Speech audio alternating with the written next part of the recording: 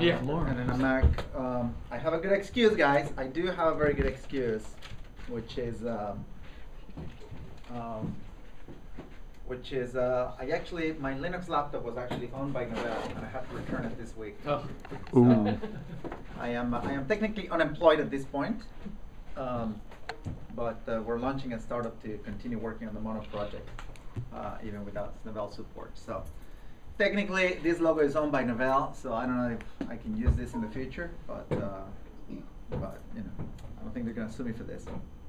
Anyways, when we started the Mono project, our goal, we started Mono in 2001, although I started prototyping it in December of 2000. And at the time, we were working on a small startup called Miguen, based here in Cambridge, very close nearby. And we're building Linux for the desktop applications. We built Evolution, and we built a lot of the Gnome infrastructure that is in use today, and a lot of those components. So back then, we were thinking the year of the Linux desktop is only 5 years away, 4 years away. It was going to be the year of the Linux desktop any minute now. So in the first year of our development, we had been doing Gnome for a couple of years, since 1997, so it's been, by that time, it's 4 years into Gnome. And we're suffering a lot with C. The scripting languages are really not very useful at this point. Remember, this is the year 2000, so Python is really out of the question for building desktop apps. It's too heavy, machines don't have enough RAM.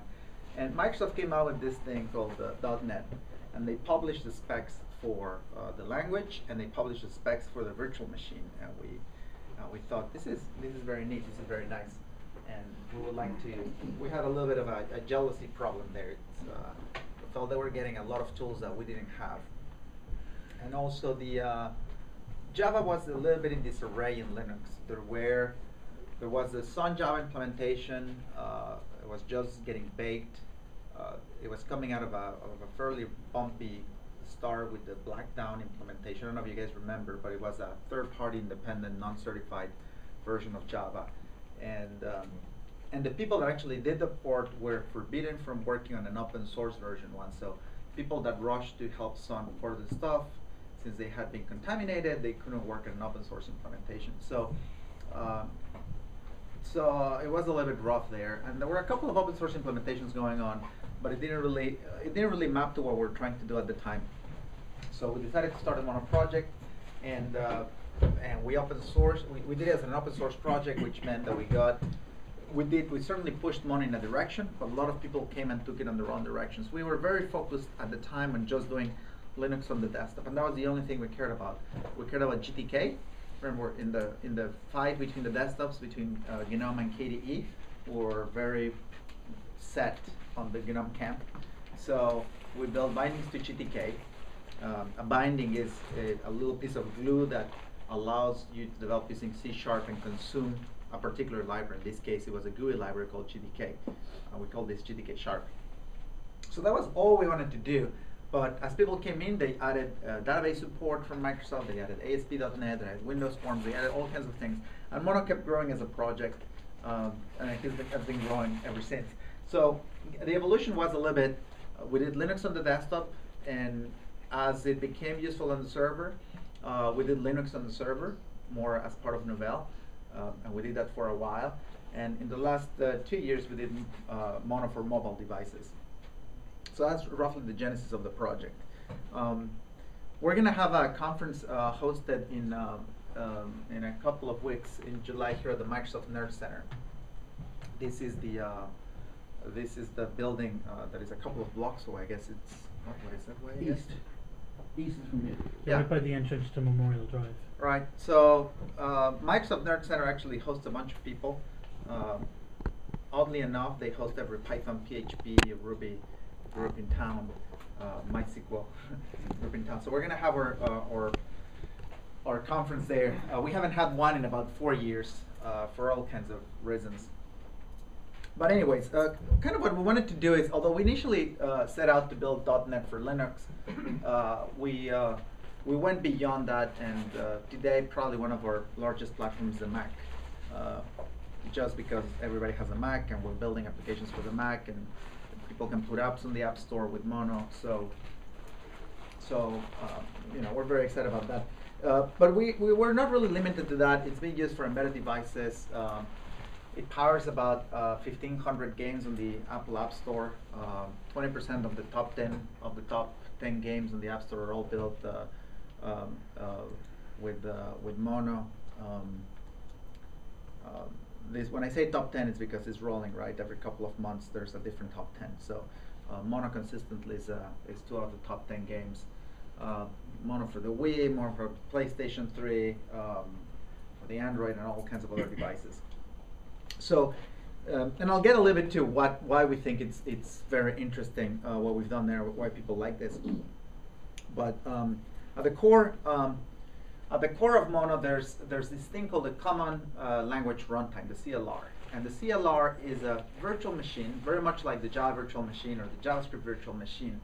The difference between this virtual machine and others is that it was, when they originally designed it, they brought in people from multiple backgrounds in language programming. So although the lingua franca of .NET is, and the CLR is C#, and that's what most people use, what they did initially was they had this thing called Project 7. And Project 7 were 7 commercial compilers and 7 research compilers. And the idea was to make sure that the CLR was able to run all of these languages together. So they had a Haskell implementation, they had a Lisp implementation, they had COBOL implementation, Fortran implementations. The COBOL and Fortran compilers still exist, and they're commercial, so you can still buy them today. And so the idea was basically to make sure that the VM wasn't like the JVM that worked fine for Java but couldn't really host efficiently C, couldn't really host efficiently C++, or Fortran or COBOL or other research languages. So from the beginning, the virtual machine was designed to host all of these things at the same time. So that's probably the most important thing. It was a VM designed for multiple language support. Now, if you want to be pedantic enough, the x86 instruction set is also an instruction set that can host any language. For that matter, anything that is, that looks like a computer can host any language. The question is whether you can host it efficiently, right? So somebody proved that send-mail macros were Turing complete, and you can technically generate, you can run anything through send-mail macros and it will run, right? The question is whether it's efficient or not. And today I was talking about this JavaScript x86 emulator running on the browser, which is beyond unbelievable. But it boots Linux, and you can run compilers and Emacs and the whole thing in the browser. But anyways, the idea here was to make it efficient, to support running multiple languages efficiently. And this resonated with what we're trying to do with Gnome, which was we were trying not to tie ourselves too hardly to C. We wanted to make sure that people could use higher level languages because you're more productive in a high level language than a low level language. So this resonated very much with us. Remember, this is the year 2001. But what we wanted basically was to bring the best tools to Linux. That really was what we wanted to do. Make sure that Linux had a world-class tools for building software. And remember, again, the year 2000, Linux on the desktop is going to be, we're going to be everywhere. It's going to be in millions and millions of computers. These days I joke that 2008 was the year of the Linux desktop. We're already past that point, and now we're on our way out. I guess Linux will survive in the shape or in the form of a Chrome. I mean, for the mass consumer market, Chrome OS and Android. So, anyways, for the longest time we've been catching up to Microsoft. It's been a lot of work to make sure that we're compatible with Microsoft, that we have the features that Microsoft has, and the developers can move their code back and forth. And initially we had to do this just from their documentation. A couple of years ago, we signed an agreement, Novell signed an agreement with Microsoft where Microsoft would give us access to their test suites. So starting around the year 2008, maybe 2007, we got the equivalent of the TCK for Java. So we could make sure that our class libraries were compatible, that our virtual machine was compatible, or at least that it was as compatible as the Microsoft own test suites showed. These test suites were not really designed like the TCK for compliance. They were mostly internal regression tools, so they're not on the same level quality, but they're, you know, they're very close, and that helped us improve mono. But in the meantime, we started doing a little bit of embrace and extending ourselves, and we've done a lot of things. These are just a couple of things, and it's the things that I picked at the conference in 2008, the Professional Developer Conference, where we presented mono. And usually the story of mono was kind of boring. You know, you show up at a Windows conference and you say, it's .NET but in Linux, and that was pretty much it, right? And the rest was Q&A. How did you run this? How do you, right? But by 2008, we had done a couple of things that were starting to deviate extensively. One of them were the SIMD extensions. And what we did is that we mapped specific classes. In particular, these are the classes are called vector 4F, vector 8F, 4F, 4D, no, 2D. Anyways, all the SIMD native operations that you have in your CPU, we map those to high-level types. So just like you trade an int or a float or a double, you could trade vectors. So 16-byte vectors, or vectors of 8 shorts, or 4 integers, or 2 longs, and equivalent for floating point. So we surfaced those things into the virtual machine. And the reason we did that was because roughly around this time, what happened was very interesting.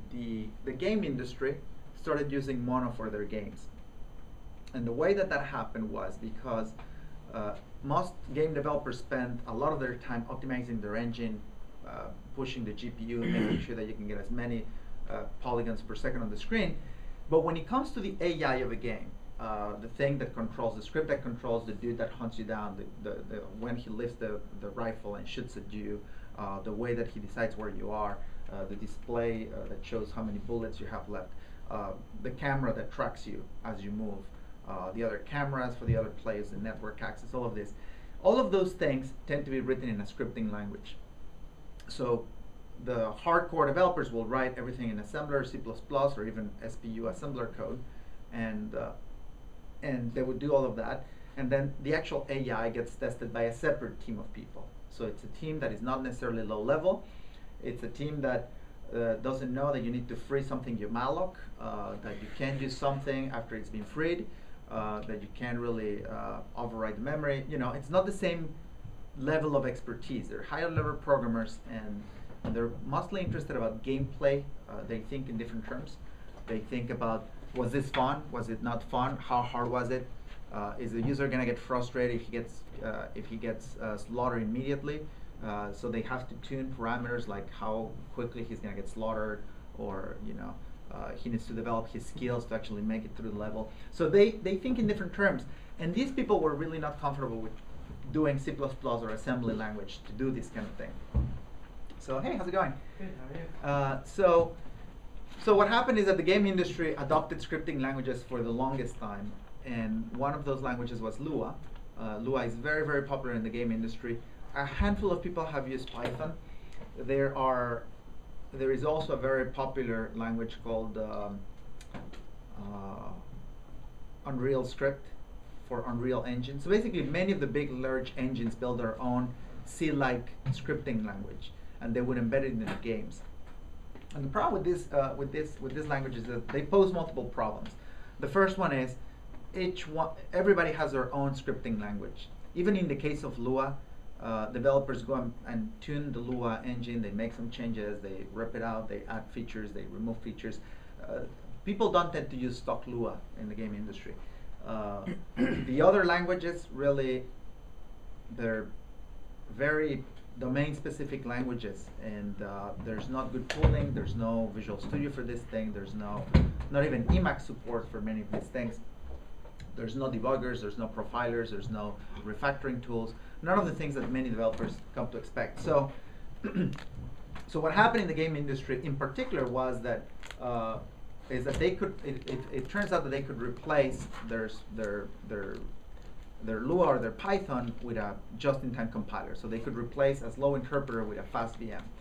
So people that they would spend millions of dollars in getting another 0.1 microseconds out of their rendering pipeline would be completely destroyed by the guy that is just making the game a little bit more fun.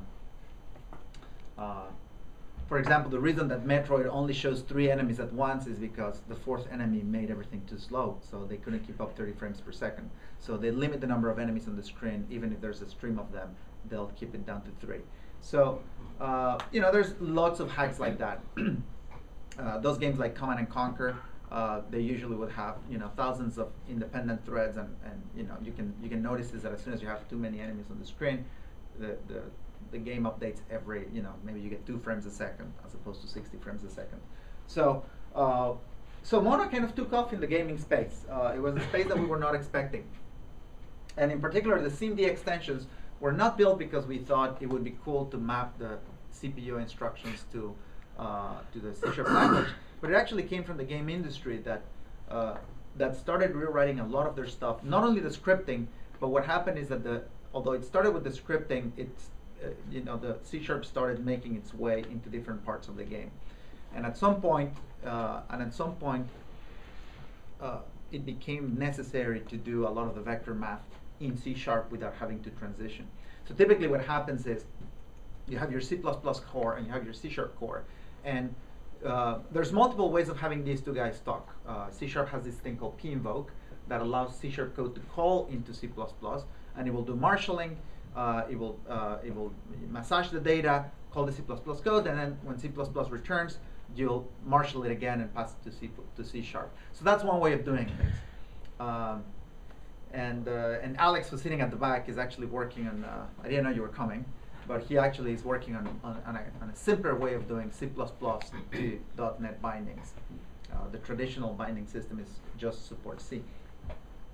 So another technique that is very popular in the game space is that you actually mirror the structures. So you can instruct C# to have its data types have a specific layout. So you have a C++ structure and a C# structure, and they have a one-to-one mapping. And the idea is that you can construct, for example, a game scene could be you have a building, and you have a cat, and then you have a dog, and each one of these is a mesh of vectors, right? And the idea is that if the structures are the same, if I keep my tree of my cat, my dog, and my building, I can just pass a pointer to the C++ engine, and since the structures are the same, the C++ engine can just translate whatever things I have that I manipulate on the C# side, and they can hand it off to the graphics pipeline. So as more code moving to C#, what happened is that when the cat needs to move, you have all these polygons that make up this guy, and you need to move. You need to move it by a certain amount, a 3D transformation. So instead of having to do a call into C++ to do the transformation and then back, so each time you transition from one universe to the other, you have to pay, right? You pay some 20 instructions per transition, on the way in and 20 on the way out, roughly. And the more complicated the structure, the more parameters that you pass, the heavier this is. So at some point, if you want to move 100 feet in a little animal, I don't know the name of the animal, but if you have to move 100 components, you would have to do 100 transitions, right? The other option is that you completely avoid that and you move that code to C++, but then you're losing again, right? So now your high-level programmer has to learn C++. So the idea is, how do you empower the high-level programmer to keep doing his job and not losing the performance, right? So you got the Mono engine, fantastic, but now you're losing every time you transition. And that transition is just as painful with Lua. So basically, the idea is, how do you eliminate most of the bloat in this process? And that's where the SIMD extensions came from. It was all about doing 3D manipulations of objects. It was also, you could do as much heavy lifting in the C# world. We did a bunch of other things. For example, one thing that Microsoft hasn't done is we turned our compiler into a library. So you can just say compile, and you pass it a string, and it will compile that, and it will load into your same process, right? So if your code, if you call something like, you say, it's basically eval for compiled languages. So imagine that you had eval, and you can pass a C string, and it will compile that on the fly. It doesn't doesn't fork, it doesn't do anything, it's all in process. It compiles it, and jits it, and run it in process. So we did that, and of course we have our read eval print loop. So you have a little command line tool that you can use to type C# interactively. You can either do it on the command line, or you can host it as a scripting engine. if you have a program or a game, in particular with games, you have your game and you can directly manipulate it with a C# console. Typically people just set up a socket and they connect to the game and they issue commands directly into the game. And again, games are very performance sensitive. So that was a big deal. We embedded Mono on the iPhone, and like this time there were, we had like 5 games on the App Store when I made this presentation. Not very exciting today, it's like 1,500. We made a couple of other interesting things, like being able to remotely attach to a Mono virtual instance. So if you had a running process, you could attach to it, and you can inject code remotely. One of the things that we did is, of course, we injected the compiler as a service. So you could attach to a remote program, attach the compiler as a service, and then issue commands to a live Mono program or a web server, for example. So that is roughly when we started to diverge from things that didn't exist in .NET. And a lot of it was driven by games. Today we've done a lot of other things. We kind of expanded from just these 5 apps for building games on the from the App Store. We've done fully done bindings for MonoTouch, and now there's thousands of applications built with this. MonoTouch is just like GTK Sharp was a binding to GTK, and you could build GTK applications for Linux. This is the exact same thing, but for building iPhone applications. MonoMac is the exact same thing, but for building desktop applications on the Mac, and Mono for Android is the same thing for building applications on Android.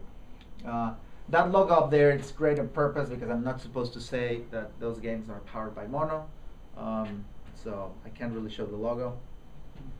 But all of those games are powered by Mono, so it has to be grayed out. We also have a fabulous new garbage collector, and I'm going to talk a little bit about what we did with LLVM for high-performance computing. We'll talk about that more in depth about this too. Sharpen or IKVM let us either port Java code to C#, so it rewrites your Java source code into C# source code, and it Gsharpifies it in the process, right? So it changes the style, it changes the way the properties work, and so on. Or IKVM is just a plain JVM. It's a JVM implementation that runs on .NET. So you feed it Java bytecodes in one end, it transforms them and spits .NET codes on the fly, and JIT compiles those ones. So let me tell you a little bit about code generation. Typically, the way that .NET works is that .NET actually doesn't care about the programming language. It cares about this language called CIL, which stands for Common Intermediate Language. That's all it really knows about. And the C# compiler, we generate this thing. The Visual Basic compiler, we generate this thing. The functional language F# will generate this. I run Python, I run Ruby. All of these languages just generate CIL. Then you feed this through Mono or the JVM, and Mono dynamically what it does is it compiles the code and sticks it in a block of read, write, execute memory, right? And that's the way that Mono has worked for Mustang, for the Mac, for Linux, for Solaris. That is how it works. Now, we did a couple of things. We have this thing that we call the ahead of time compilation engine. I don't know why we called it that way. In retrospect, it's kind of retarded. It should really just be called batch compilation, but I guess we're drinking that Kool-Aid. What is kind of sad is that now the industry has adopted this retarded term that we came up with, and people refer to it as AOT. It's really, really bad name. It really should be called batch compilation. But what we did is we added a batch compiler for CIL. There's a couple of tricks with batch compilation of CIL, because both CIL and the JVM are very dynamic. So there's a lot of hacks that need to be in place so that we can completely, fully statically compile code using a batch compiler. So typically what happens is that we cheat. We do a lot of the pre-compilation, right? We do a lot of it, but we don't do all of it. So we do as much as we can statically determine. We'll generate that code. And then for anything that we forgot to generate, we still keep the JIT engine around. So this is good for doing for scientific code because you can batch compile it ahead of time. You can use more optimizations, generate better code quality, and the startup time is improved, right? So for desktop applications, you would do this. Startup performance gets better, and and you're basically kind of cheating. And for anything that you didn't do, you basically fall back. The engine basically falls back to just doing JIT compilation like it did before. Now, the trick is that there's a couple of platforms that do not allow the JIT compilation system to take place. So one of those is the PlayStation 3, the other one is the Xbox 360, and the other one is the iPhone. None of those three platforms allow the read-write-execute component. The stated reason is that it's for security purposes. I've never quite bought into that story, but that's what all the vendors of consoles say. Now, like I say, the pipeline is roughly this. You start with a compiler, C#, VB, F#, or whatever else, and this will generate some CIL code. And the Mono engine, as it is today, either generates just-in-time, you consume it with just-in-time code and it runs native code, or you batch compile it. Now, both of these still require the Mono runtime. So the Mono runtime still provides garbage collector, thread management, I/O, asynchronous primitives, all kinds of other features. What we added recently, we're very proud of that, is this LVM engine. So you still need the Mono runtime. Again, you need garbage collection, thread pools, asynchronous notifications, all events, all kinds of things like that. But now we can use a higher quality LLVM. The reality is that the Mono, as proud as we are of our team and the work that we did with compilers, we're only three guys working on the code generator, and you can't really compete with LLVM where there's hundreds of companies contributing code directly to the code generator, the optimizer, and everything. So as of last release of Mono, you can execute Mono. You pass a flag --LVM, and instead of running through the Mono code generator, it will run through the heavy-duty LVM compiler. Now, it is very heavy. So if you use it for interactive use, you will notice it. It's very noticeable. For example, our C# compiler rebuilds itself in 2 seconds, right? So if you have C# source code, the C# compiler reads, 60,000 lines of code and generates the executable, right? So it has to load the code, JIT itself, and generate the code. That takes about 2 seconds. On my old ThinkPad T60, it's probably faster on this MacBook. And so it takes 2 seconds to do that.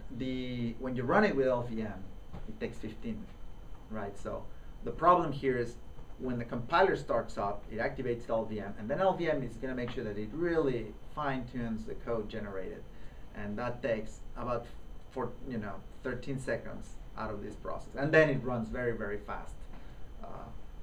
So obviously, for something as interactive as C# compiler, you don't want to use LVM. But for scientists and people in the finance industry, having the choice of going with LVM is fantastic because they don't care about paying 15 seconds of startup time. They will basically match C++ performance. Now, there is one case where we don't match C++ performance, and we had to add a horrible hack to the virtual machine to match C++. And that is that Mono needs to ensure that any array access is within boundaries. So if you have an array of 10 elements, you try to access element 11 or element -1, in .NET you get an exception.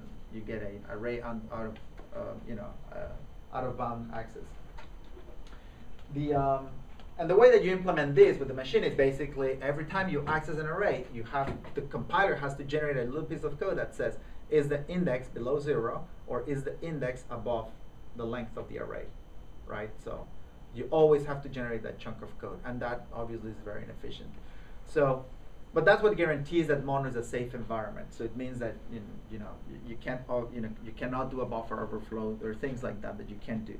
So we added basically an unsafe option that disables completely that check, and we did it not because we wanted, but because the scientists really, once they've run the simulation in safe mode, if they're going to run this in a supercomputer for a couple of days, they don't really want to be paying the price of every array access doing this. So it's they're on their own at that point, but we basically had to add support for these guys, for the finance people, which is kind of scary, and the scientists. Then again, probably it should be scary the other way. Probably building bombs with that shit. Anyways, let me switch subjects a little bit and talk a little bit about our vision of user interfaces and what we think people should be doing. This is in part a reflection of our own failure to come up with a great cross-platform story. But basically, this is what lets me sleep at night. Today, there's so many presentation stacks that it's very difficult to come up with something that will run everywhere and will look natively everywhere and will look good everywhere and will have a good user experience everywhere. I've listed some of the ones that I could think of from the top of my head. On Windows, you have the choice of using the Win32 API or the WPF API. Those are the two presentation layers you can use from Microsoft. There are more, of course. On the Mac, you use Cocoa. That's simple. Well, technically, you could also use Carbon. So it's a little, but let's just assume Cocoa is the only one. On the iPhone, you use Cocoa Touch. On Android, you use the Android APIs. On Linux, you can use GTK, Qt. There's probably a billion more, but I'm not going to list them. There's a Windows Phone 7 that uses a variation of Silverlight. There's Silverlight. You can always have an HTML presentation layer. There's mobile browsers that use whatever the thing is called these days. There's XNA for video games. There's WebOS that uses HTML and extensions to HTML, and the playbook was native UI Flash and Flex. And the reality is that you have a broad spectrum of user interfaces. There's very little consistency there in terms of what you can do. For some of those, HTML5 will be fine, Qt might be fine, GTK might be fine, Silverlight might be fine. But at the end of the day, what we've noticed is that people used to bet their company in a particular presentation layer. They used to say, we're going to go with Qt, and that's the end of it. And the iPad, as ridiculous as it sounds, because I know that you guys are not, you guys are Linux users, but as ridiculous as it sounds, it's completely changed the face of the enterprise. We're just talking to some of the people that just do this for a living. And what happened is that every big company, Target, Best Buy, all the big ones, they basically rolled out iPad UIs for their business components of their company. Every big medical company, everybody now, every executive now carries an iPad with all of their software. And it's probably driven because there's an emotional reaction to the iPad, but the reality is that a device that didn't exist, what, it was a year ago that it came out? A device that has barely been on the market for a year has completely changed people's expectations of what software should look like. And although you can do wonders with HTML, people kind of expect their apps to look like Apple apps, not like web pages. So we've been pitching, and like I said, these guys that we just met the other night basically have built their entire business around this. They're getting all of these guys, all the big guys, the medical companies, Best Buy, Target, all those guys on board with this. But the idea is you need to make your code, you need to make it independent of your UI. Your presentation code needs to be independent from your business logic. Whatever the business logic for your application is, you need to split it. I don't follow this advice myself because I'm lazy, and I don't really care if my software doesn't run in anything other than my phone. So when I wrote my personal Twitter client, because I want my Twitter client to have chicken noises, I just built it for the iPhone. I don't really care about porting it to the Android. I don't really care about running on the desktop. I just wanted my Twitter client for my phone. I didn't really care. I didn't really bother about other things. But if this is not just your hobby, something that you're doing on the afternoon, you should really be thinking about splitting your code in these two. In particular, the guys that I was talking to, ITR Consulting, what they've done is a very nice system that lets them output HTML, so you still have HTML, an HTML presence. You have an HTML mobile presence, so it still looks good if you go there with your iPhone. But you'll also get a native experience with the iPhone, with the iPad, with the Android, and they obviously have a lot of Windows clients. So the same code runs on a Windows client and it runs on a phone. So basically, this is the pitch. You build your application like this. Your business logic, and I call it business logic because people get confused with the other dozen names that exist. But the business logic gets needs to be independent of your presentation and whatever one of those is. You don't have to build them all, but you probably want at least to consider a Windows facade, a web facade, and maybe a mobile or a couple of mobile ones. Here are a couple of the things that we did. The mono documentation for the mono documentation. This is our web UI. It's all coming from the same source. This is the web UI. This is the GTK native mono documentation. So the same documentation but rendered with a native client. It does things. It has like built-in search and hyperlinks and history and all kinds of other things. Printing support, prints for your machine. And this is the Mac version, and it's very Mac-y. Looks like the Xcode one. One of our users built specializes in conference applications, so he pushes. He works with conference organizers to create conference applications for their conference. He provides things like a program schedule, making sure that your program is up to date, rating of the sessions, comments, maps to the conference, all kinds of things like that. And the code is about 80% shared between the three platforms. There's a lot of data here. There's stuff that it needs to synchronize things. Remember, conferences change the schedule up until the last minute, right? And they shuffle speakers, they add keynotes, they remove keynotes. So a lot of it has to do with synchronizing the latest information, rating the presenters, last minute changes from the organizers and things like that. And about 20% of it is presentation specific. So there's 3 different UIs. The one in the middle is Silverlight, with that whole thing where you pan around, where you kind of zoom in as you navigate the title bar changes. This is the Android one, the Linux-based one, and the one on the top is the Linux one. You can, as you select these things, you can use the UI navigation controller on the top to get to the details. Right. So this guy followed the advice. Like I said, if it was me, I wouldn't do it, but that's because I'm lazy. So anyways, I'm going to skip this one. But so roughly this is what you want to do. This is why I believe that this is such an exciting space. Now, whenever I make a pitch that mono is an exciting space to a VC, now that we're raising funds to create a mono focused startup, every VC just says, why didn't you just use HTML5? Right, so sometimes we have to explain that HTML5 has to be generated by something. There's got to be something on the other end that drives the HTML5. Anyways, I'm just saying, although right now HTML5 is still one of the biggest names in town.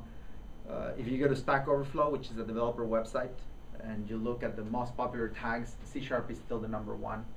So I know that in a Linux room, this might sound like a VC told me C# is a legacy language. I'm like, right? But it's still the most popular language out there today in the world. So, of course, I'm picking that one. Other people pick C, and other people will pick Tyobe. I'm just thinking in terms of the activity that happens on Stack Overflow is probably one of the most busy ones. You could also argue, by the way, that it's the one with the most problems. So we don't know if it's the one with the most problems or the one with the most activity. So I'm going to leave it at that. It's still a fairly important language, either way, either because it's the most buggy or the most interesting. So now, just to leave this thing, we built recently this thing called Manos de Mono, and it's our attempt at. It's one of those attempts that we're taking at splitting off a little bit from the Microsoft space. Microsoft for the longest time has had a web technology called ASP.NET, and it's fine. ASP.NET MVC is really nice, but there is room for a different kind of web framework. So basically, if you guys are familiar with Node.js, I don't know how many of you are familiar with Node.js. Is nobody familiar with Node.js? Really? Wow, I'm gonna look like a genius. No, nobody knows Node.js? Oh, all right. So this is actually really interesting. ASP.NET and PHP and Ruby on Rails and all of these frameworks tend to work with the idea that you establish a connection to the web server. The web server will either spawn a thread or a process, will do your work, will query a database, will probably mash up some data, mix two things, and output the page back. Right? The reality is that any is that web servers and web services, they're nothing but front ends to database. That's really what they are. Right? If you think about it in kind of sub terms, all the web is just front end databases. Now, this model is okay. So if you have 1,000 people coming into your website, you need either 1,000 thread or 1,000 processes, one for each one of these dudes, or you have the kernel kind of put them together and wait for me. So you have a waiting queue. You process them as fast as you can. You run maybe 100 Apache servers or 200, or you load balance them. But that's roughly the idea. An incoming connection comes in, and it uses a CPU thread to handle this, and then it returns. What Node.js does, and the credit really goes to those guys, not to us. But it's basically the same thing. We basically implemented the same functionality that Node.js did. And the idea is that instead of having one thread per connection, you have one thread for all connections. So if you have 10,000 people coming into your website, you still have one thread. And what you use is basically select, or the variation of poll or epoll that your system has. But you're basically selecting or polling or e-polling on 10,000 sockets, right? So there's a lot of connections coming in. You tell the kernel, let me know when the data is available for this particular guy. And the principle is basically, you still have one CPU. If you have one CPU, there's no point in having multiple threads. You can only do one thing at a time. So instead of having the kernel allocate 2 megs of space per stack, and instead of having fairly heavyweight context switching, you'll have one thread per CPU. If you have 4 CPUs, you'll have 4 threads. You have one CPU, you have one thread. And all they're doing is basically selecting. So you select on the whatever number of incoming connections you have, and the kernel will let you know whenever data is available, right? And this is called evented I/O. And the idea is that when you're developing servers in this way, instead of consuming the whole thread, what you do is you read some bytes, and if you have enough information, you'll carry on with the request. And if you need to do something like talk to the database, right? Like I mentioned, you need to do a query to the database. Instead of calling the database and waiting for the database to respond, which would block all other 10,000 guys waiting for you, well, 9,999, what you do instead is you do an asynchronous call to the database. So you write to the database your command, and you say to the event system, hey, I have a file descriptor from the database. Let me know when it's ready. So you add that descriptor back to the 10,000 that were pending. So now you have 10,001, right? And as soon as the database responds, the kernel will know, it will be notified, and it will wake up again. It will wake you up and says, hey, your data for the database is ready. Go fetch it, right? And here's the buffer that I just got.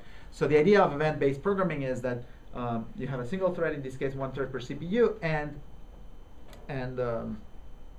all of your I/O is done this way. You're talking to the database, you're talking to the file system, your timers, your callbacks, everything is based on callbacks. You do something and you say, call me back here, right? It's useful to keep this in mind, because you might think, well, am I really winning anything? And these numbers are always good to keep around. Going to the disk is still gonna burn. It's gonna burn a lot of time just going to the file system. So it might look that the disk is immediate. Anything that you access on this might feel immediate on your SSD or your laptop, but the reality is that it's gonna spend light years checking this stuff. So that's why event-based I/O is useful. And this kind of ruined my formatting, but you get the idea. This is the ASP.NET way of handling a connection. This is the low-level API, the most low-level API that you can get.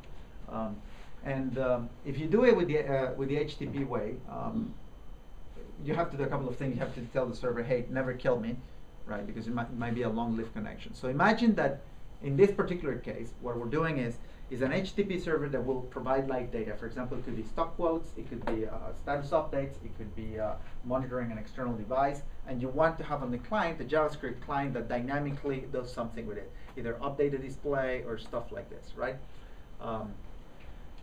So you've seen Comet and Ajax, all these things, and the idea is you want to keep the connection alive and feed data to the client continuously. And the problem with this approach in this particular case is a request comes in, and I enter a loop, and I basically write the new responses. I flush it so that the chunked output notifies the client, and then I sleep. I could be doing something here. So this is my is my business logic, and then I give updates every whatever seconds, right? Now the problem with this while loop is that it basically just took one whole thread in the CPU. The CPU is not going to be doing anything in this particular scenario.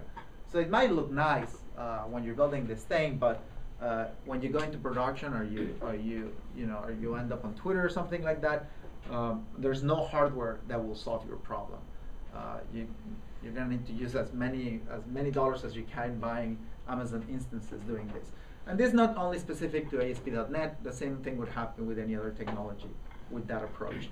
The way that you would do it with a callback system is instead you would basically call back and say, here's my response, and let me know when I add a timer, and when the timer happens, it will re-execute your function again from the same event loop. So I just showed you a little bit of this. So again, this is not a solution. This in particular is not a solution that you would want to use for a data entry application or other stuff that is request response driven. So if it's request response, use the old technology, it's fine, there's no problem. But if you're going to do things like chat system, live data updates, interactive system, and stateful connections, you would like to use something like this. So it's not a solution for everything, but there's a class of applications today, maybe 5% of applications on the web that could benefit from something like this. So this is not going to take over the world, and it's not going to make you the most popular kid on the block, but it will serve for those situations. So this is an example that uses WebSockets. So what you do is, this is the same sample that I showed you a minute before. In particular with Manos, what you do is you make a call and you say, I want to upgrade my connection from a standard request response connection. There's a part of the protocol in HTTP that requires that you swap the connection to WebSockets. So it will switch to WebSockets. And what happens here is that this is the way that you would build it now. Again, this is my business logic. I generate the data. Could be anything else. And I add a timeout. So I tell the system, hey, start a timer, and let's get started in business. And what happens on the timer is I add my callback here. And my callback says, well, every half a second, right, generate the next number and send the data back in. And that's it. I say whenever, and by the way, when the connection is closed, just make sure to shut down my timeout. So, if the user closes the browser, you don't want to keep running this thing. So as soon as the user closes the browser, the kernel closes the socket connection, the socket connection is dead, and this thing is dead, right? But the idea here is that this doesn't consume a whole thread. This is the same thread that is used by the other 10,000 or whatever 1,000 connections you have. It's one thread, and it's just event processing. Yes? And the other code example. Yes. This one. Yeah, when you Yeah. call sleep, other code can use the same thread. So this isn't Not if you taking built the it this way. Not if you built it this way, because remember, you're stateful, right? So if I terminate it here, I could, but then the request is over, right? And the sleep, certainly other threads can use the CPU, but remember, the way that it works is that a thread has a stack associated with it and a context switch, right? So typically it's 2 megabytes per thread of stack, right? So this means that you're locking 2 megabytes of stack for nothing. So if you have another incoming connection, well, that guy is also gonna get 2 megabytes. If you were to build a chat system with this on this lib, you're basically consuming all of the available system memory for stacks that are really not in use. So you have a lot of resources tied up with this. So it's really an issue of resource usage. For this particular interactive use, it's a matter of resource usage. It's not, like I said, it's not, it doesn't mean that it's not gonna work. This thing works just fine, and it will work great. The problem is that it doesn't scale. You have 10,000 people, and your only solution is to buy more Amazon instances or Azure instances. So it's not a solution for every problem, but it's a solution for this class of problems, interactive applications. And I can show you, I can show you a little bit of, wow.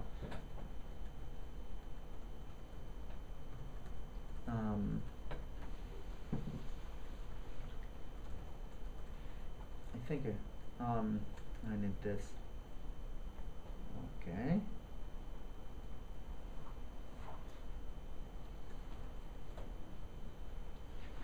I don't know if this is gonna render. Yeah, so this is a small JavaScript application, and all it's doing is contacting the server and getting the data that I described. So this is just generating random data. It's a JavaScript tab that plots whatever data comes from the server. If I kill the server, you'll see that it stops producing data. So that's where it ends up. But that's the idea. This is the kind of application that you would build. It's interactive, and the connection is never closed, right? So these two guys, the connection is never closed. You keep it running the whole time. Now, if you have, and the idea is you could have 1,000 users doing the same thing, and everybody's updating, and you don't want to be bound by how much money you can pay for servers for this particular class of apps, right? So, does that make sense? Are you convinced, or you still think I'm going to Google that up and refute him?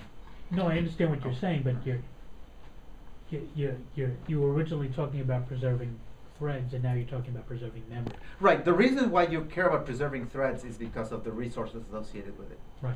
Right. That's the only reason why you would want to do it. And the other one is context switch time. That's right. the only other reason. Yeah, I should probably have been more clear. Now, I probably don't do as much justice to this presentation as the guys that do Node.js. They have a whole pitch in this. So I really suggest that you guys look up what Node.js is doing. Now, one of the downsides with this is that, as you notice, you have to work with these callback systems. So this is fine if you're adding a time mode, but as the complexity of the program grows, if you're doing a database connection, another database connection, another database connection, and you're pulling data from multiple sources, you end up with code that looks like this, right? So it starts to look very nice, and then your logic ends up being over here. And handling errors in these particular scenarios is one of the nastiest things you can do. If you need to percolate an error from here all the way to here, you end up passing globals and variables, adding checks so that you can bubble them up or cancel execution. It gets very, very nasty in both Node.js and Manos. So this is where we think that things are going to get very exciting. And we're not there yet. We're not there yet, but we'll be there soon. Ah, yes. Yeah. Yes, I was exactly. going to say that Yes. was beautiful. Looking at how that works. Well, Yes, I mean yes. the whole async is just Right. it's So so simple. C#5 introduces. We don't have that yet. We're working on this, and luckily C#5 has not been released. It's only been released as a technology demonstration. So you can try it out, but it's not available to the masses. They give a license so you can use it and you can build applications with this, but it's not official. And what is very interesting is that if you add this little keyword now to your method, so this is a method that adds, this basically thing is going to fetch two URLs. It's going to call those URLs, and those URLs are going to return a number. And I'm going to add them. So imagine that I have in a web server, I have one number, another number, I'm going to add them up, right? So if I were to do this in the synchronous way, so this is a web service, you hit it. Again, it's like a database, right?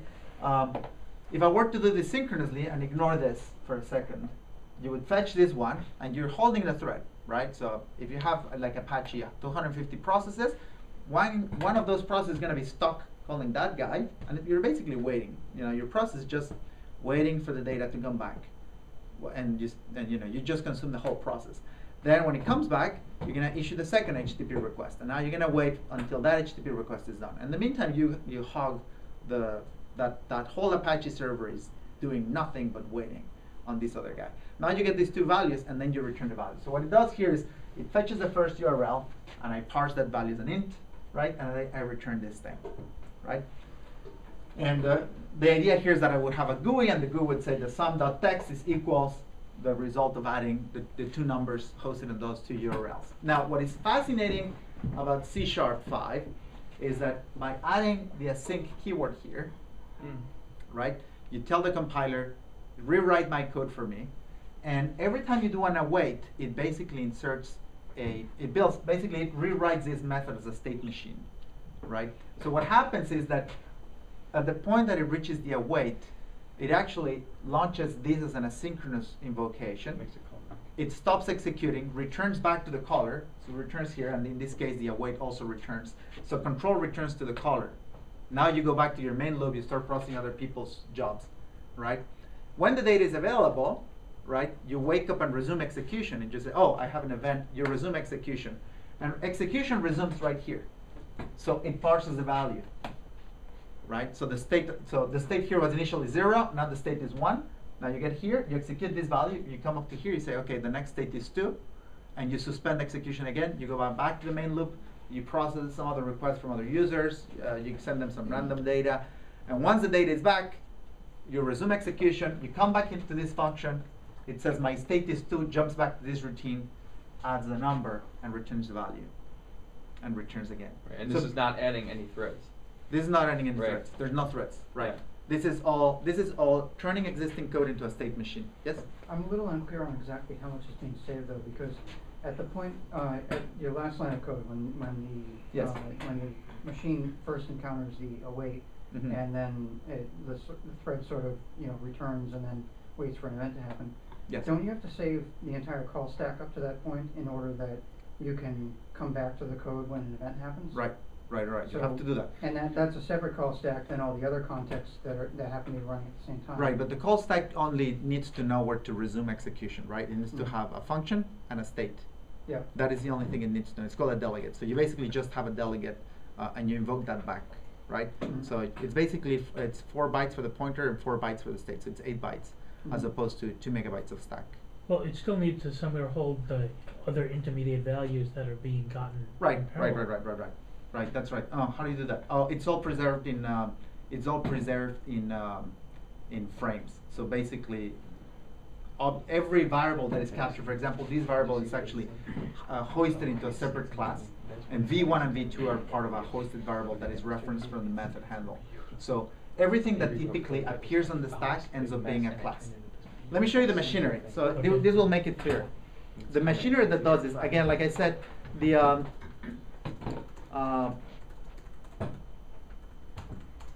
this is not a sync because I don't have a sync implemented yet, but it is exactly the same.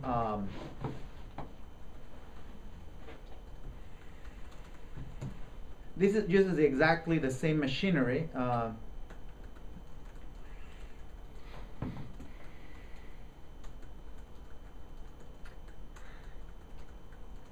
Mm.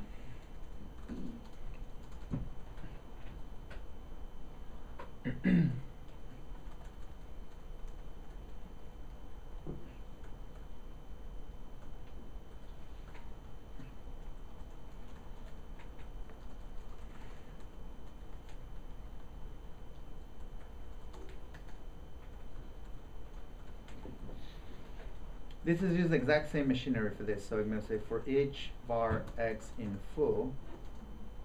In fact, let me do this. Object x in full.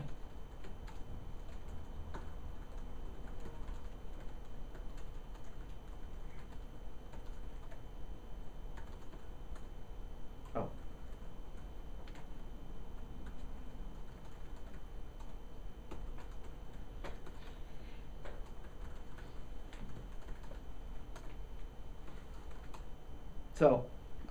So this printed 1 and 2, right? So let's explore again what this thing was doing.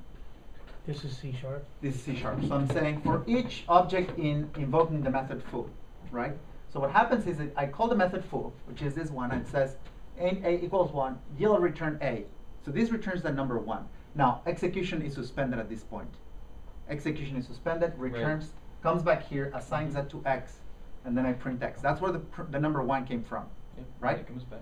Yeah. Then when I resume here, it calls foo again, but it's actually resuming the execution. So it comes back here, resumes execution at this point, increments the value, and then returns the value. Now let me show you the generated code. It's going to be a little bit difficult to follow because So the consumer is being called as soon as there's something to consume. exactly. Yes. So the machinery is the same, except now you don't have to use enumerables. You can return any value. And the other thing is error handling is propagated in the same way that you've always propagated it, right? With with yield, that thing that I just showed you is called iterators, right? So it's the same machinery, but now it's applied to asynchronous methods, and it's a little bit more complicated. So let me show you the. Let me try to get a bigger font because we're not going to get a lot of. Let me see if I can get a little bit better resolution here. Good luck with that. Oh, dude, I cannot believe that you're doubting Steve's. No, I'm doubting MIT's display. No, dude, this is Steve. Steve can do no wrong. Okay, so there we go. Let me see. Can we do something? What can this thing do? Maybe this one?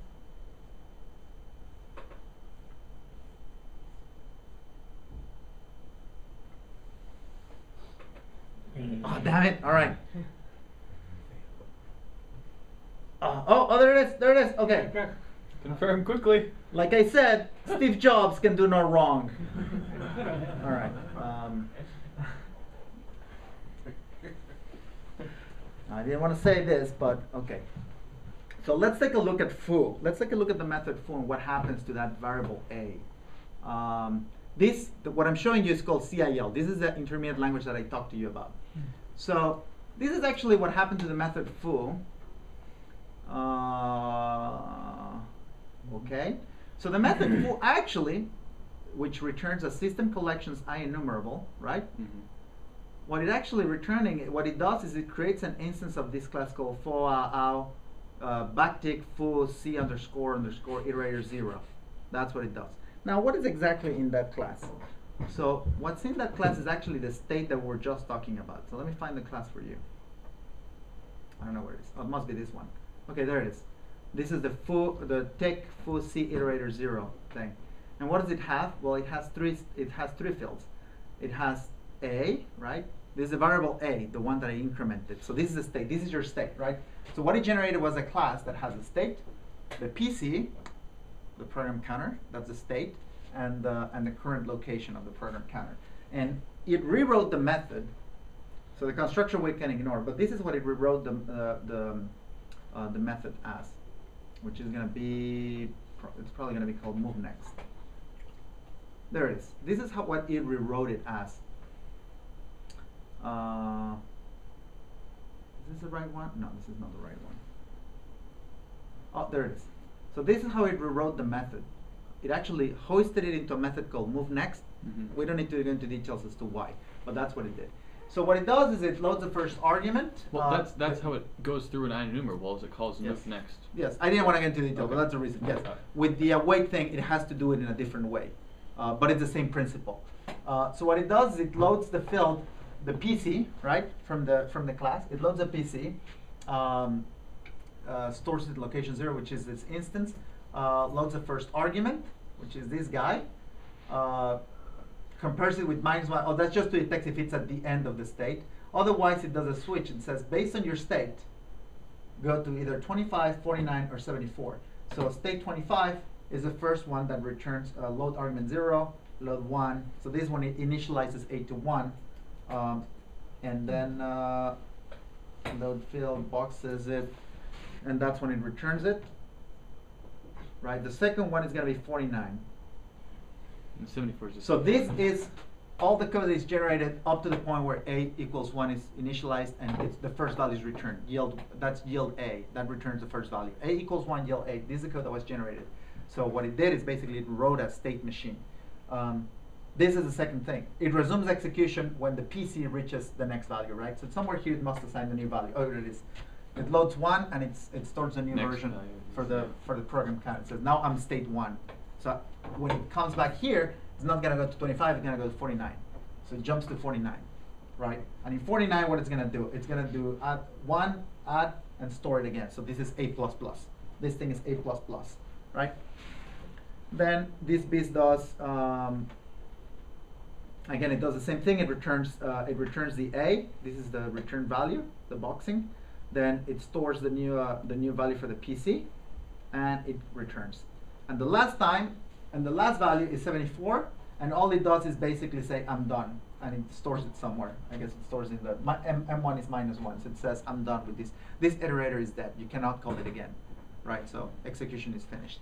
So that's what it does. Now, again, I'm showing you the machinery for iterators, which was introduced in C#2. This is in C#5. They basically taken this in machinery and extended it to do more things. And again, back in the day with iterators, you had to basically manually deal with error handling. And if you look at our ASP.NET implementation, you'll see that we have to basically do the same thing. We have to percolate errors in the IEnumerable pipeline, which is kind of ugly. I have a long blog post about that, if you guys care. But what is interesting is that now the compiler will rewrite your code precisely to do this thing. So you continue writing code in a sequential fashion, but you need to annotate and say, this is a point where you need to become to make an asynchronous invocation. You can suspend execution here. If you don't say that, it will make it a synchronous call, and then you're screwed. So you need to say this is asynchronous, and it will rewrite that code for you. And again, I apologize for using this thing. This is my wife's computer. I'm Linux-less as of Friday because I was laid off. So that was it. So I'm done. All right. We can talk about a billion things with Mono. I picked a couple of topics for today, but I could go on for days. So we can pick up any topic, and I'll be happy to discuss it, as long as it's not patents. Yes. Well, I'm particularly interested in because right now I'm a mobile developer. Yeah. And I was developing our code base. Right now we're when I came in we were on Windows Mobile, actually, not even Windows Phone, Windows Mobile. Yes. Enterprise applications. There are some things that it's good for that. But I've been developing it so that it's would work. I'm trying to separate and get as much so that it's not dependent on anything that's not available in MonoDroid. Yeah. And then when this all happened, because I'm on the MonoDroid mailing list. That I got laid off. Yeah. Yes. So I saw all the. It must have been terrible not being able to respond. To those Yes, all the people just no, what do I do? And then there's a couple of challenges. As part of me getting my severance, and everybody on my team, we cannot talk about a lot of things, and we cannot tell customers to come buy our products instead of Novell's. So that's why you don't see us commenting, because that would be kind of a shitty deal. So, but what we've announced is that we will provide the same exact APIs of the stuff that we built at Novell. So we'll have the exact same stuff running on in a couple of months. But don't worry, I would keep using what you have right now, and it will be the exact same thing. There's also a possibility that Attachmate will sell us the rights, but Attachmate right now has $2 billion problem in their hands, which is they just bought Novell, and it's Novell is a company with its own culture, and this is a tiny $100 million company buying a $2 billion company. So I think they have a series of problems to deal with. So eventually, I hope to just buy the assets instead of having to rewrite it. But our plan is to rewrite everything from scratch. So I would just keep using it. I mean, I think it's a sound design, sound system. I like it. We built it, so we like it very much. Yeah, I just don't understand what their thinking is. Why they would have done that? It's just I don't know. Well, the way that my CFO described it was, Novell operate. I don't remember the exact finance words, so you'll excuse me if I don't, if I get them wrong. But I think it's Novell had an operating 15% operating income profit or something like that. I don't know the name exactly, but it means that if we got 100 pesos into the company, 15 were profit, right? The rest was expenses: marketing, development, engineering, support, payroll, legal, etc. And Attachmate runs at 40%. Oh, so Novell just wasn't profitable enough, so they cut out. Well, the one of it's VCs call this. I've been talking to VCs, and VCs have a name for this called it's called surfing to the beach. And the idea is that when a company has mature products, right, they don't really need development. So there's a whole industry of software that is no longer that is only a cash cow. So all it does is produce money. You basically don't need to maintain it anymore. You only maintain it for key customers. But what happens is, if you invest more money in it, you're not going to make more money. For example, I don't know if you remember Novell NetWare. Novell NetWare is a perfect example. If you look at the SEC filings, you'll see that Novell NetWare is still making $150 million a year. Now, show me one person that still runs that. Right, but people need to get renewals. These things expire. They have a bug or a new driver that they need. So all you need to do is invest in the new driver, and that's it. And it still brings a buttload of money. But it's not. It's not like NetWare. NetWare like 3 months ago. You what? We just let go of NetWare software about 3 months ago. You installed one? No, got rid of it. Yeah, get rid of it. So it's a declining market. There's nothing you can do to save NetWare, but it's still making $150 million a year. Maybe next year we'll make 100, and the next one is 50. But that's still $250 million in your pocket. So, so surfing to the beach is basically when you take these products and you take out all the new engineering and you just keep support and just sell them into the into the sunset. But why wouldn't they sell, you know, the code and sell that up? Well, that's what you're Right, hoping for, I right. guess, because that would be The reason is so because much they better. have a very big problem in their hands. I mean, it's a big acquisition. The mono situation is a tiny little bit on their radar. Yeah. It's not their top priority. Yeah. I mean, Well, it's, the rest of Novell think is about, still they producing should billion think of all dollars the of- other people who are suffering because of that. It's I know. very inconsiderate of them for all the Believe me, developers. as one of the layoffees, I am pretty upset about that. Yeah. About this, but it doesn't matter. Yeah. I'm raising capital, and we will be incorporated tomorrow morning. So we'll be fully incorporated tomorrow with our Delaware thing, our angel funding. We have a big contract already in there from a new customer. So we'll be in operations shortly. Very inconvenient, yes. I am with you. Yeah, but that's it's good. It's good that. But you know, the other thing is, I hope that this will at least dispel some of the myths that there was some evil conspiracy behind this thing. It was not Novell management. In any case, it was me. So I'm gonna keep doing the same evil stuff that I was doing at Novell, but now at a startup with no funds yet. So, you know, I'm raising money actively. That's why I was in California. I was meeting VCs in California. I'm meeting everybody here on Route 8 and the downtown. And you know, I've been to Waltham more than I should, talking to every VC firm in town. So, anyways, I'm excited about the future. I am very sorry about the way that Attachmate behaved, but you know, we got the boot on Thursday. Like, hey, by the way, we really like Mono. We're gonna spin it off, but you're all laid off. All right. What, if anything? Please don't post that up to the web. I'm gonna be in trouble, like I said. Yes. What, if anything, does Attachmate now own that will adversely affect open source? Nothing. Nothing really. They own the LGPL version of Mono, so they actively relicense it for embedded systems, set-top box manufacturers, peace enforcement companies that put Mono in peace enforcement devices.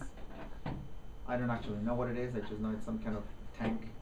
So it's running some kind of tank. I hope that it's for peace. Peace enforcement. Well, they refer themselves as peace enforcement. So, so there is that business that they still own and that we can't do anything about it. I would like to take over that business, but you know they have the rights. I can do anything about it. Monotouch and Monodroid obviously were proprietary, but as long as the impact on open source, zero. Everything, it was either MIT X11 or LGPL, and that's why I'm able to actually go and build a new business with this.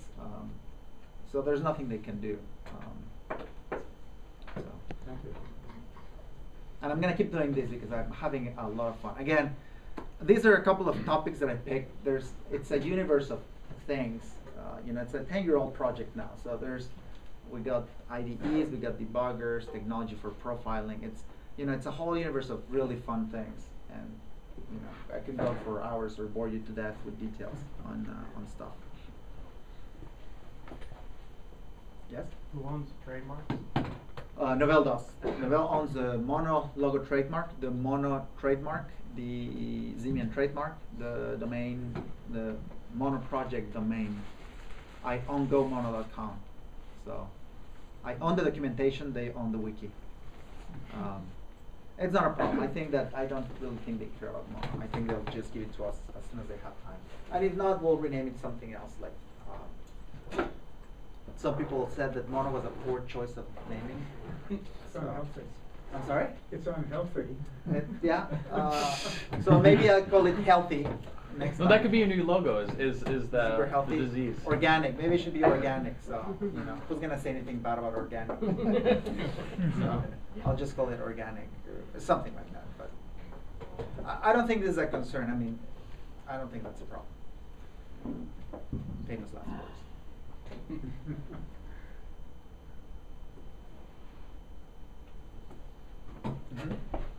Is it actually possible to develop iPhone software under Linux then? No, well, it could be. Let me tell you why it's not. We haven't done it, and why we only do it on the Mac, because you get the simulator, right? So on the Mac you get the simulator, and it's very convenient to make a change. Try it on the simulator, and unlike the Android one, it's very, very fast. So you try it on the simulator. No, let me change it. So it's a little bit like developing HTML5. You make a change, run, no, change, no, no. So it's very fast interaction. But if you depend on deploying to the device, every time you deploy to the device is like a 40-second wait, right? So you wait, it copies the file, bootstraps, reinstalls. So the simulator, in my opinion, is very important. So we could do something for Linux, but you wouldn't get a simulator, and people would basically say, "Why did you write a simulator?" And then we're like, "Yeah, I don't want to do that with my life." So that's the reason why we don't support Windows or Linux. Okay.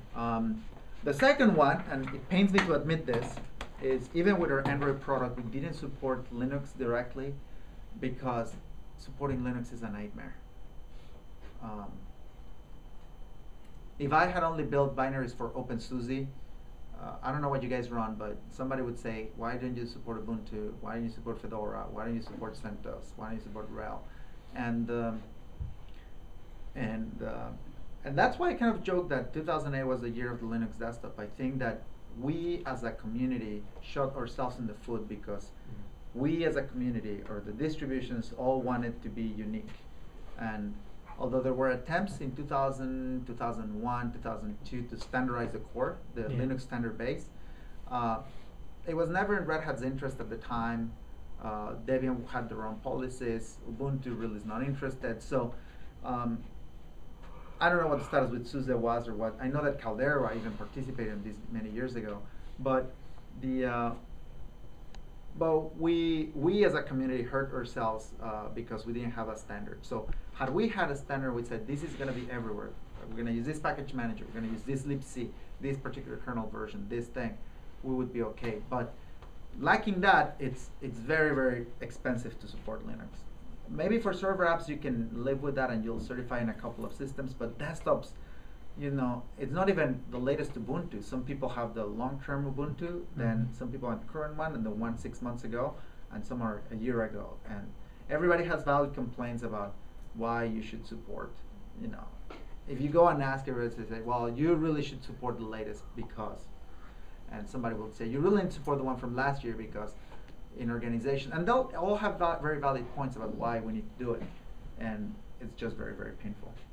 So do you think it's too late to have a standard? I don't think it's too late, but any changes in that space are probably going to take a few years to percolate. So I think it's still time. I mean, we're just barely getting started, but we're talking about a couple of years to get everybody on the same page, and it needs the willingness of Red Hat, Ubuntu, and SUSE and whoever else is. I was involved a little bit in the peripheral of Unix standards. I know how long it took for Unix to get standards, and even commercial Unix, you have essentially two major standards. Basically, Berkeley and the System 5 standards. Berkeley is primarily the open group, or X-Open. Could have written in Java. What? Write it in Java, so then it'll run a little. Never mind. Very funny, very funny. Yeah, something like that. I still think there's chance. Now, the problem is, in my opinion, this is just a nice OpenGL Mac app that it's, anyways, doesn't matter. The one thing that I honestly think that the future of Linux today is with a strong vendor that can just get this everywhere. And as bad as it sounds, I think that Google is a group that is going to make Linux on the desktop relevant. But it's not going to be in the form that we know it. It's not going to come in the form of GNOME or KDE. It's going to be in the form of Chrome OS. And that's just the way it's going to be. Just because because GNOME and KDE basically were trying to fill the same void that Mac OS and Windows filled. But we still have the same system administration problems. We're not any different. We just have different sets of problems. And one of them is our incompatibilities. And Chrome OS takes a very different look at how computing should be. So I think that Chrome OS has a chance to become a very important player in the operating system business. It just won't be the Linux as we love and know.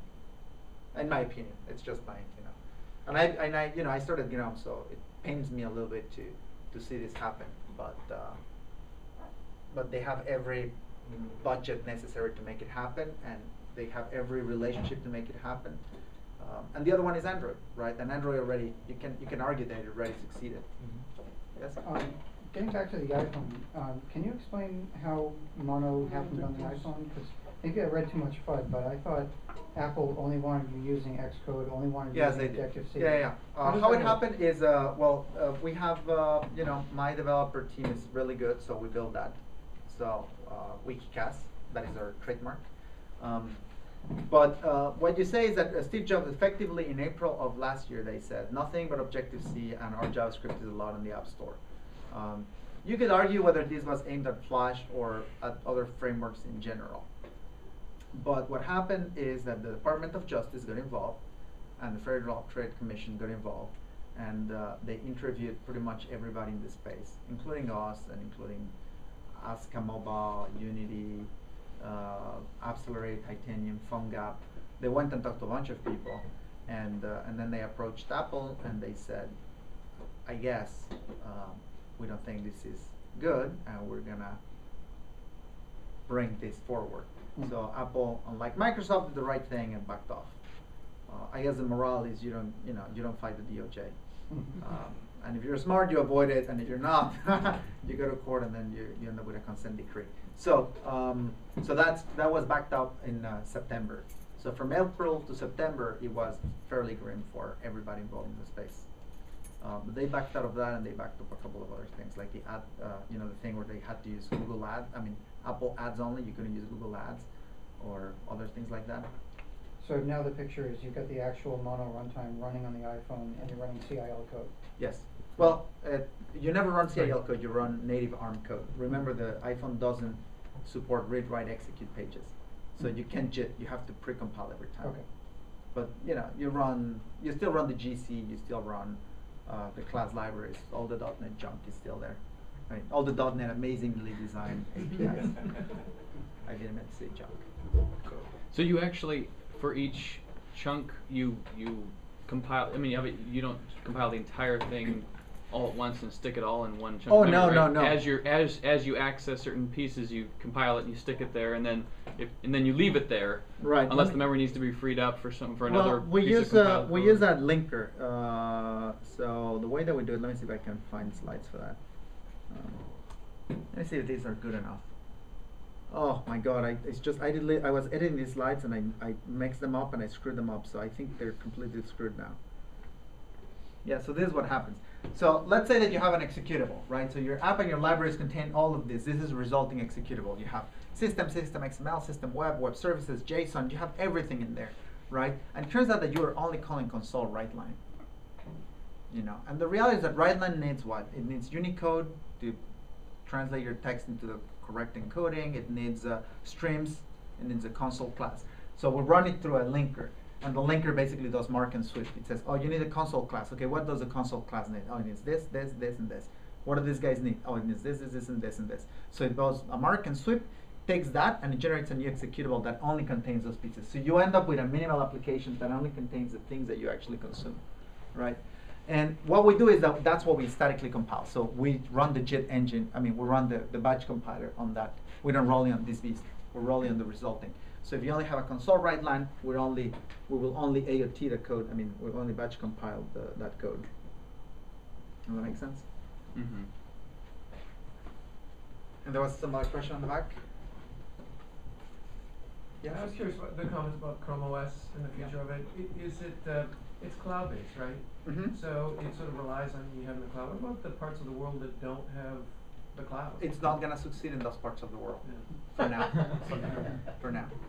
But the other parts of the world, for years have historically had challenges like, I come from Mexico. Buying a computer in Mexico, just the taxes plus the whatever else. So if the computer here was $1,000, it's like, $1,000, kind of expensive. There are two factors that play in Mexico. First one, the computer that here goes for $1,000 in Mexico City costs $2,000. So first problem. Second problem, if the price for a burrito here is $3, in Mexico is 50 cents, right? And the salaries are adjusted likewise, right? So when a Mexican comes to the United States and wants to get a burrito, I'm like, whoa, $3 for a burrito. This is, in Mexico I can go to a fine dining establishment for this amount of money. for what you get here, a really poor burrito. So those two factors come into play. So $2,000 for a computer in general for a Mexican. Imagine that every computer here in the U.S. Imagine that you go to the Apple store and the MacBook here, instead of being $1,000, is $4,000. That's how it feels. So yes, Chrome OS will not get to those sites in the same. I mean, to some extent, since Chrome OS is a rental machine, you can buy it now for, I think you can pay $40 a month to get a computer.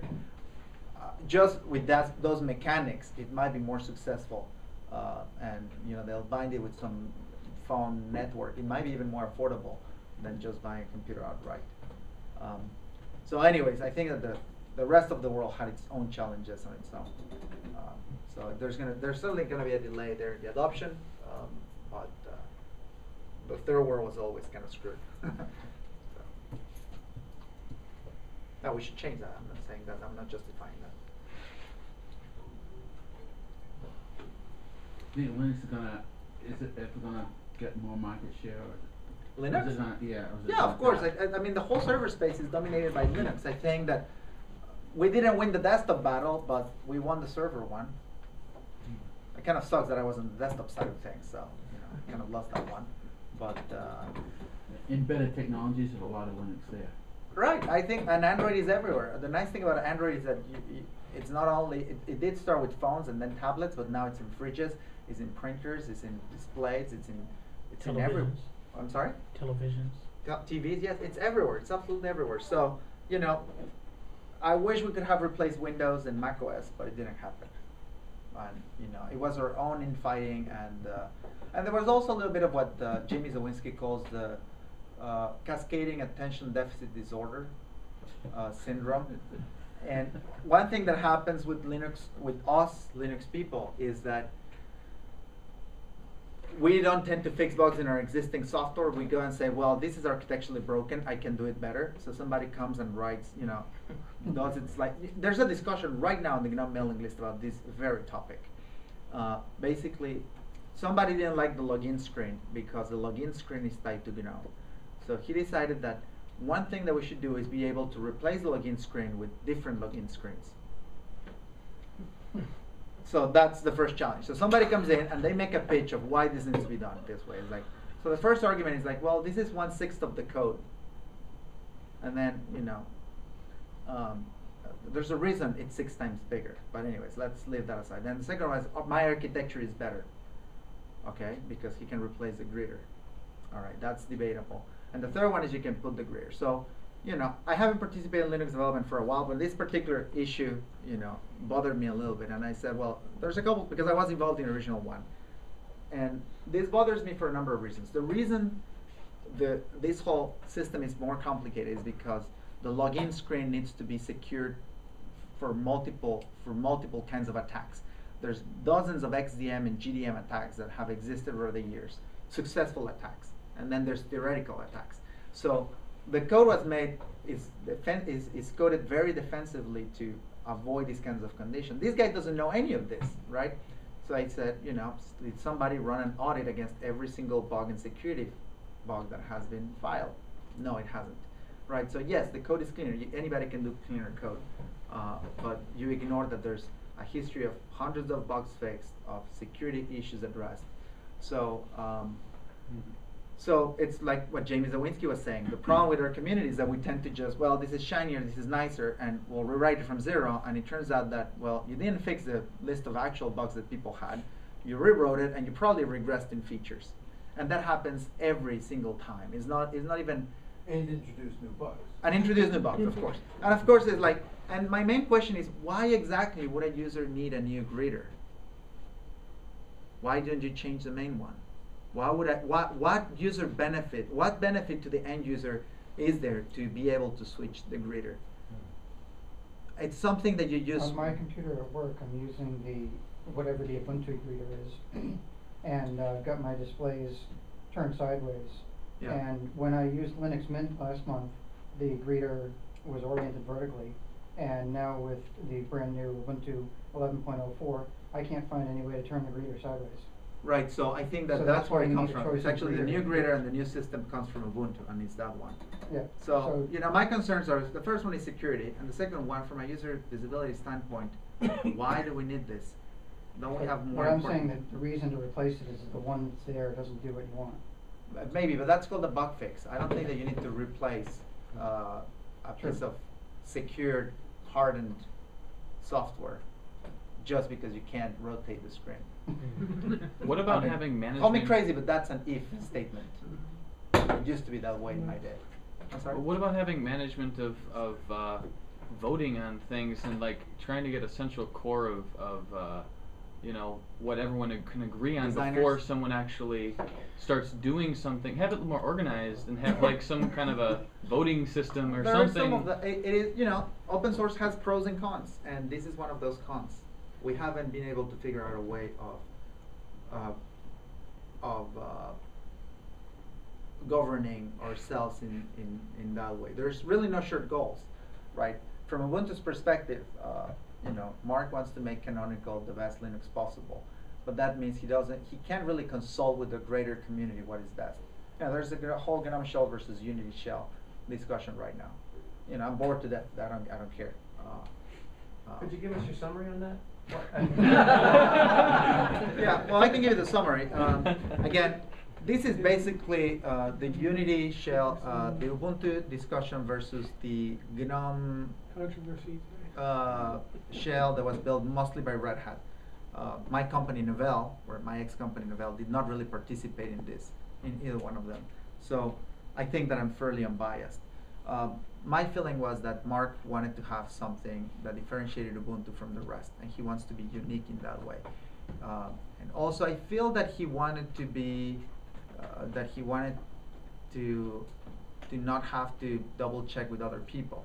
But Gnome Shell had a strong community development. It was community developed, and you know, in my opinion, it's a beautiful design. It's all JavaScript powered. You can extend the shell. You can do wonders with that shell with tiny little scripts. So, in my opinion, it's a very nice shell, and I like it very much. And I also like the Unity one. I don't think there's anything wrong with both of them. I happen to believe more in the community approach of development than the imposed one from the top.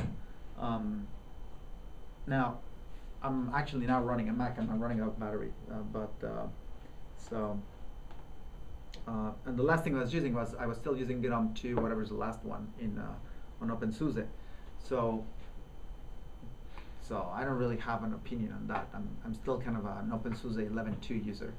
I haven't really upgraded to either one of those. But that's our problem in our community. Mark needs to make Ubuntu a successful company.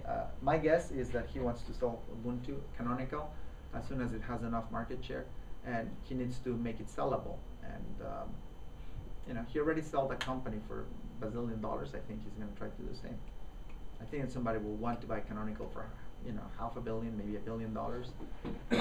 You know, you need to prepare the company for that. So, anyways, it's a shame because it's not. I'm not trying to blame Canonical here. It's every Linux distribution. We did the same thing. We added improvements that we mandated from our side. That, you know, then we donated, and we said, if you want to use it, use it. Eventually, it didn't get used. I think that the community tends to trust more what was developed in public and got consensus from everybody. So, Okay, thank you. thank you very much. Thank you, Miguel. Please do. I'd love to have you. Miguel, they like you here. We don't charge Thank you, anything. thank you. What? We don't charge you.